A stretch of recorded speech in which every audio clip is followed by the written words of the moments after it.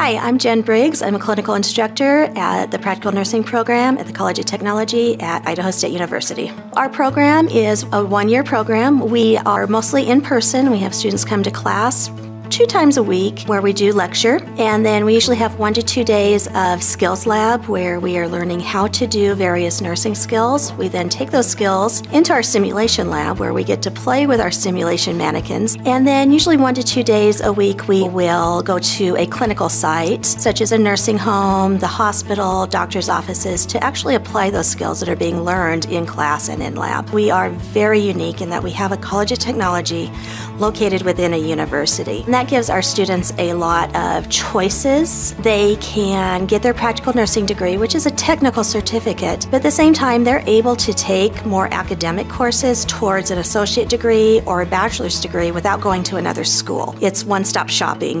The other thing is we really do have a very dedicated, passionate faculty who really want students to succeed. I would say we often bend over backwards to make sure that that does happen. If you are someone who is really interested in one-on-one experiences and hands-on learning, come to the Practical Nursing Program at ISU. We've got that for you.